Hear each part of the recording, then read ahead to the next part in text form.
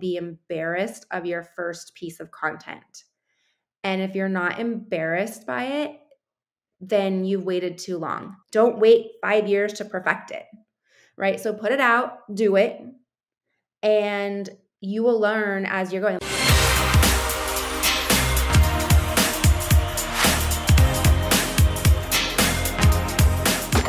All right, everyone. I'm so excited today. Today's episode is very different from what we usually cover on this, and you'll see from the title.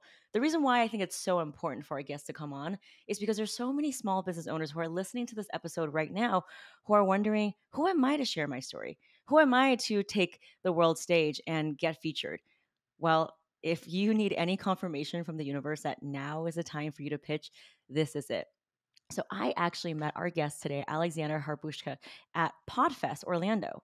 I literally went to a panel and this is on the stage in front of everybody, revealed that she has genital herpes and has built an entire community around telling her story. She is a podcast host of Life with Herpes. She has entire community, mailing list, so many people that are actively engaged with her. And from her telling her story bravely, she is able to inspire other people. So thank you so much for coming on the show. Thank you, Gloria. I'm so excited, and I loved when you reached out to me at Podfest to talk about this. So I've been looking forward to our conversations here.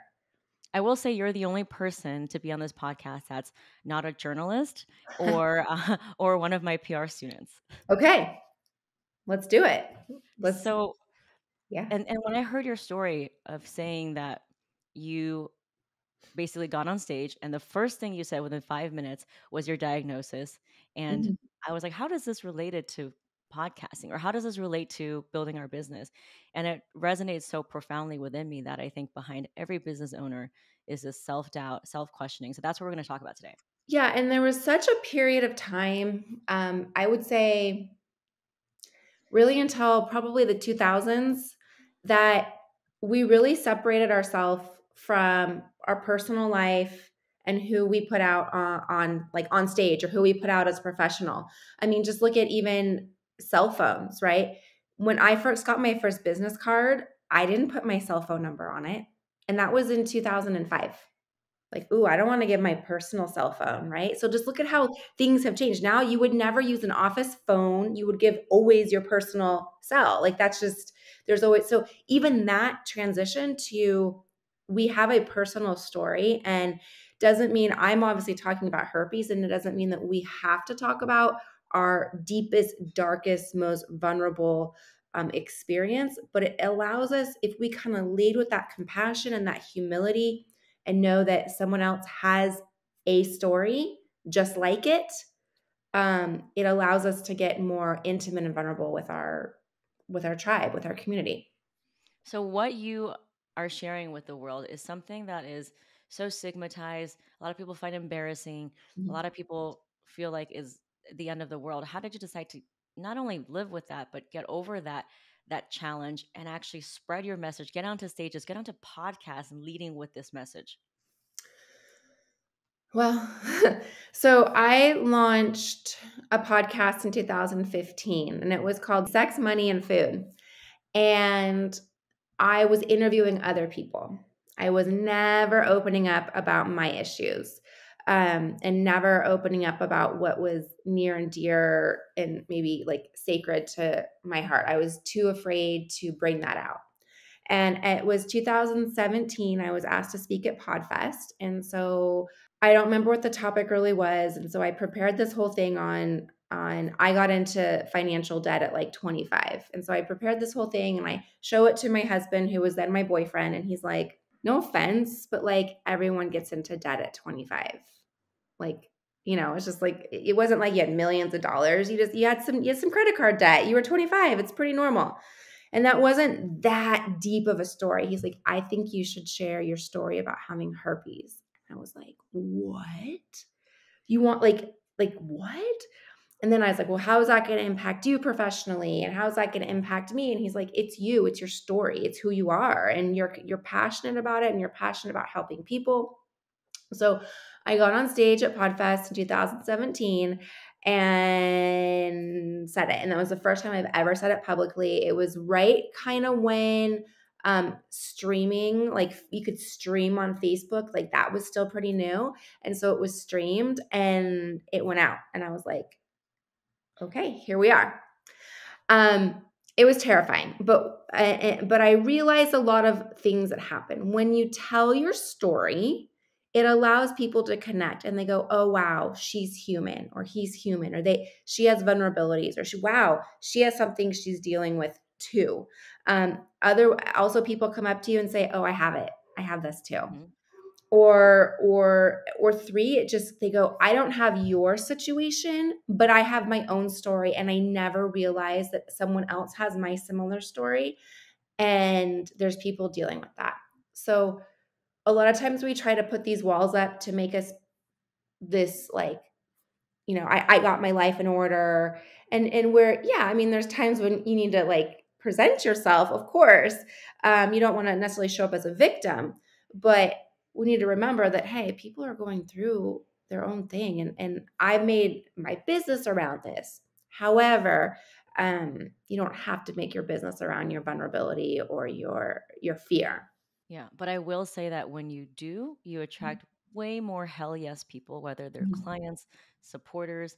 And I think so many people are still living in that phase where they just want to be liked by everyone. But Yeah. just from building my business and you from building your massive community, it's not about getting wishy-washy people who are like, okay. Like you want people to make a strong decision. Mhm. Hell yes, I'm in her community, or hell Mhm. no, she's not for me. And I Right. think so many people are afraid of that. Yeah, and on that, you're right. So many people are afraid, like, I wanna like everybody, I wanna, like, be a Care Bear, and, like, everybody everybody loves me, right? And one of the things, that I was potentially insecure about or nervous about, was partnering with people in my own area. So there's other people that are now talking about herpes, and I was nervous. I'm like, "Well, I don't know if I necessarily wanna partner with them because what if my people go to their tribe and they leave my tribe?"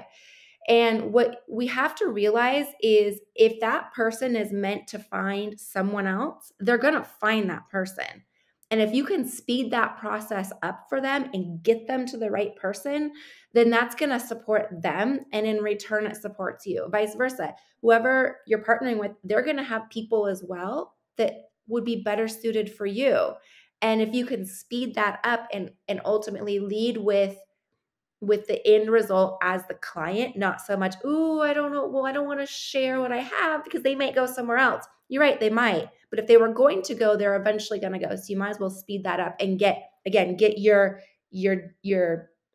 like nuclear tribe. Yeah, 100%. So you've given us some big things to think about in terms of telling things that we're not comfortable with. Obviously, it doesn't have to be something as terrifying. It could be just, I'm afraid to be seen in media because I don't know who's going to see. I'm afraid people from my high school are going to think that I'm self promoting, right? So let's Mhm. just dial Yeah. it back a little bit. How can you encourage the people who are just even afraid to maybe post on Instagram or share anything? Like how can people get started? I was just thinking too, like podcasting. A lot of times people do podcasts because you don't have to show your face. Right? You can just kinda like, "Oh, I'm just gonna talk," and who knows what's gonna happen, and like you said, share on Instagram. I would say you need to go back to your why. Why am I doing this, and why is it important for me? Why am I an entrepreneur? Why do I wanna share my story, or why am I in business? And if you go back to your why and really understand your why of, "Hey, this supports someone," or, "Hey, this this is going to change someone's life," or this message somebody really needs to hear, because I was in this situation before, and if I would have heard this message 5 years ago, wow. And so, whatever your reason, whatever your why is, if you go back to that and lead with that one person, I picked one person that I was talking to, not 1,000 people, not the masses. I picked one. And if you go back to that one person, you go, would that change that person's life? Yes or no? Then that's how you do it. As far as posting on Instagram, you're like, oh, well, what about my friends? Like, I have that too. I went to a really small high school. There were 72 in my graduating class. I still have that, like, oh, what is so and so gonna say that I have herpes, you know? And I go back to, well, that person might have it too. That person might secretly need to hear my conversation. Maybe you post under a different account. Maybe you don't use your Alexandra Harbushka that posts pictures of my son's third birthday on Friday, but maybe I create another account that's just dedicated to this. One of the things that we have this fear of, like, again, you're going to be on a podcast, or you're going to launch your own podcast, or you're going to launch your own YouTube channel, or you're going to launch this, whatever you're going to launch. Chances are, like, your first, like, I have a new business and I created a new Instagram for that. I now have like 11 followers. And it's like, you think like, oh, I'm putting all this energy, like 11 people have seen it. Like, okay, like, you're going to build, and you're going to build with your new community that you create. And those people are going to cheer you on. You're right. Those people from high school or college or family might be like, okay, why is she posting about this on, like, right? Then maybe create something else and just build that. Yeah. And those people from high school are not going to buy from you. They're not your No, customers. I no. always think about our attention as entrepreneurs as it's kind of like a bucket of water. And if you have so many holes in it, it's pouring in all different directions. But the plant that really needs to be fed with water never really gets that powerful stream, right? So Mhm. you're gonna have haters no matter what. They're gonna judge you for doing nothing. They're gonna judge you for doing something. Might as well direct our attention into really building what we want, right? What is your ethos, or what is your like mindset hack around haters? Because I'm sure when you told people that you had genital herpes, there was a lot of judgment about your behaviors. And how did you even deal with that? So for me, myself, so yeah, with herpes, there's a lot that goes with it, because there's like, oh, well, she obviously was promiscuous. Oh, she obviously, who she slept with, or, oh, like, all those things. And I had removed myself from the stigma. So I had broken down the stigma myself first and detached myself from it. Um, and so it no longer affected me. Does it affect me every now and then? I will say, if people attack my family, then yes. If they attack my husband or my son on social, yeah, I get mama bear, and I get like, don't go there. But you attacking me, I look at it as like, well, if you're seeing something in me that affects you, and it's a mirror, and I'm triggering something in you, is what it is. So I'm not really the issue. I'm just bringing your trigger to your forefront. Um, so again, I go back to my why. Why am I doing this? Why am I talking about it? Um, yeah, I think if you've worked through your own story and you've digested it, and you're at the point of like, wow, this story someone needs to hear. Again, they're not necessarily attacking you. They're attacking themselves. Yeah, exactly. Exactly. I think there's just so much noise in the universe where, somebody sent me a message after they watched my PR masterclass, and they said, all of my life, I felt like I had nothing to say until now. And you've given me the motivation to say that I do have something to say.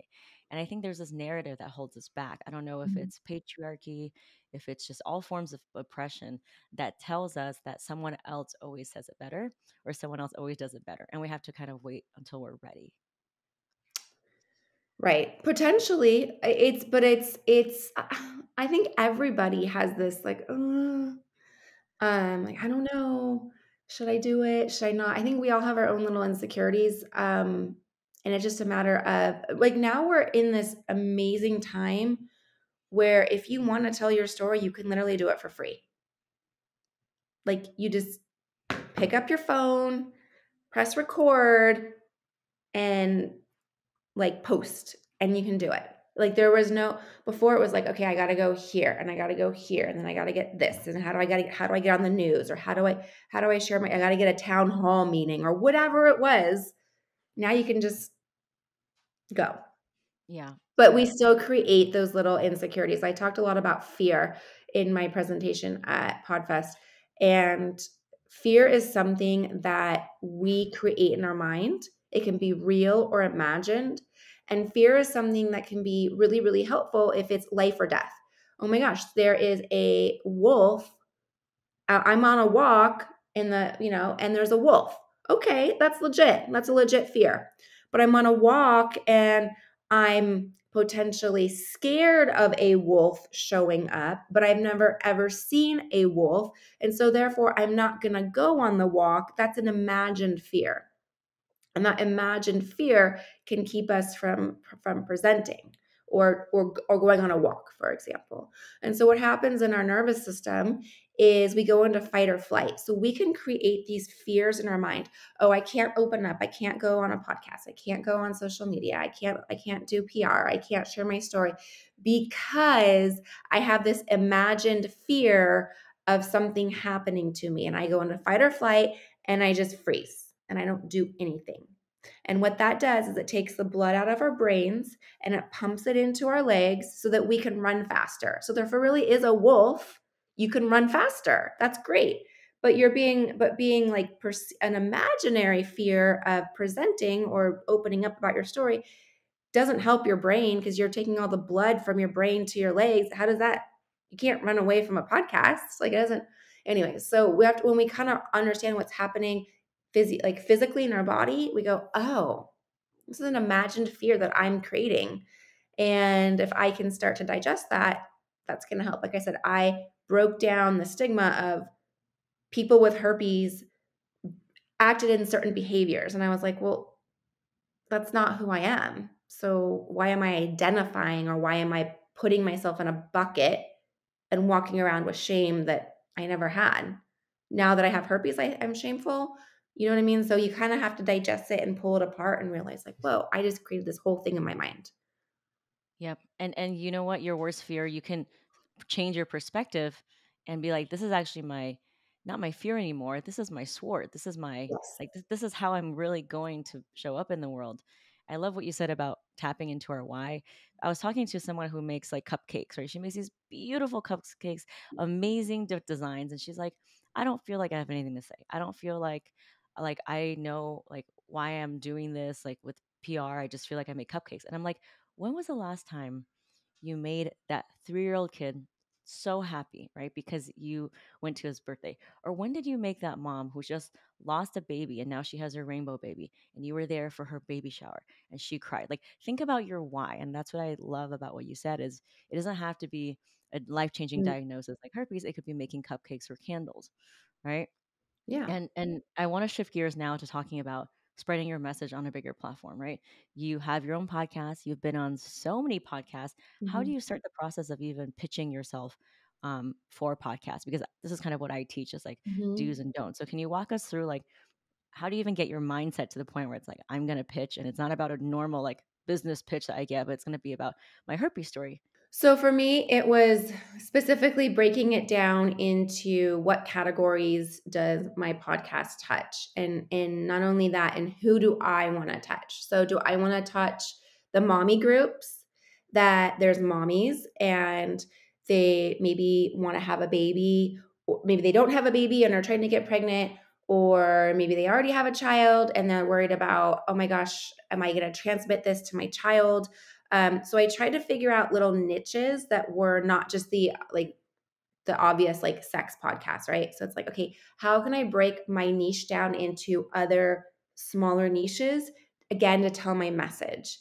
And then I would spend some time finding the other podcast hosts that I resonated with. Like, is it a podcast I would listen to? Is it a message that I feel it's going to be well received?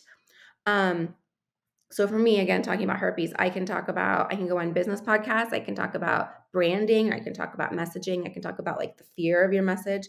I can go on any health podcast. I can talk about understanding a diagnosis. I also am faith-based, so I can go on, any faith-based podcast. So I just looked at how can my niche be broken down into smaller niches, not just the obvious, like a sex podcast. So I think for anybody that is looking to be on podcasts, like we can use the cupcake one, for example. Again, that would be great. You can look at, again, mommy podcasts. You can look at, creating birthday parties. You can look at branding. You can talk about passions. You can talk like all these other niches. And again, if you have a message that you want to share and a piece of information, like people can go home with something. What can they go home with? Um, that's where you want to lead. Yeah. So let's just go through let's say you're pitching for a um fear podcast, right? And it's kind of a general entrepreneur podcast that maybe talks about business and fear and mindset. What is the structure of the pitch that you actually send? Like subject line, like how long is it? Follow up etiquette. So you definitely need to listen to the podcast. You need to listen to like more than 5 minutes of it. You need to listen to it. I like to research the person. I like to go on social media. I like to just like see who the person is. And the to see also do they have a criteria for them? Is it, do they say like, oh, I want send it here, or send, how do they want a DM? What do they want? If they don't have any outline, then it's an email, and it's just letting them know like, I'd like to be a guest on your podcast, or something like straight to the point. And then, hi, introduce yourself. I let them know that I've enjoyed listening to this episode and that episode. I feel like my message could resonate. This is something I'd be interested in talking about, fear. This is something I personally had to get over. I understand that your audience may have something around fear. This is a specific podcast. And then I send them a one sheet. So I have a one sheet that is all broken down on potential questions you could ask me, my bio, who I am, links to my social. They can check me out. And then I always follow up with like, if you'd like to talk to me, because my topic is pretty shocking. And so some people like want to see me, and they want to know what I'm about. And so, hey, if you want to set up a 15-minute phone call, that's great as well. So that's kind of how the pitch goes. And some people are like, nope. And the people that are very receptive to it, that's who I want to be with. That's awesome. I love Rejection's that. okay. It's okay. Exactly. The point is to make a strong decision, not just wishy washy. We want either hell yes or hell no, right? Right. And how have you leveraged the podcast appearances you've been on for your own visibility, for your impact, for your marketing? So definitely something that I like to do is how do I, like you said, amplify what I'm doing? So right now we're recording this. I also have behind the scenes. So that's, we have one piece of media that's being recorded right now. Why not take it and do multiple pieces of media? In the same time, I have a videographer cut up and do behind the scenes. I also I have a whole page on my website that has all the podcasts listed that I've been on. I have an email that goes out to my email list. I have something that goes out every Friday, and if a podcast releases that Friday, it's on that. I have a community that's a paid community. I have that information go out. I send a follow-up email to the host that links every piece of social media content that went out, so that that host can go like either reuse it for his or her own media, or go like, wow, that piece of content got 1,000 views. Wow, that's awesome. Or that piece, oh wow, I'd like to snap that and use that as well. So I just try to reuse it in any way. And then I also reschedule it through my scheduling software to be promoted a year later. Like, hey, did you know I was on XYZ podcast? We talked about, so anyways, it just gets repurposed and repurposed. And that's the power of social media. We have that, we put all this emphasis, again, I spoke at Podfest, it's the 80-20. We a lot of times put 80% into the one interview, but really you should be putting 80% into the post. It's all in the post. It's how do we now use this one piece of content that we've created in 500 different ways? And that's really, I think, where the power is, because you never know when someone's going to hear it. Someone could hear our interview today in 2027. Yeah, exactly. And that's why I say more than social media, which you don't own, it's not searchable. I love getting on podcasts and guest podcasting because that is SEO, that is Mhm. backlinks.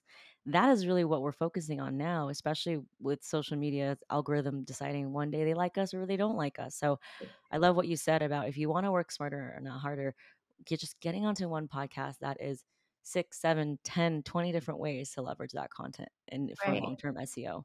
What are some of the amazing opportunities that you have received from guest podcasting and just pitching yourself?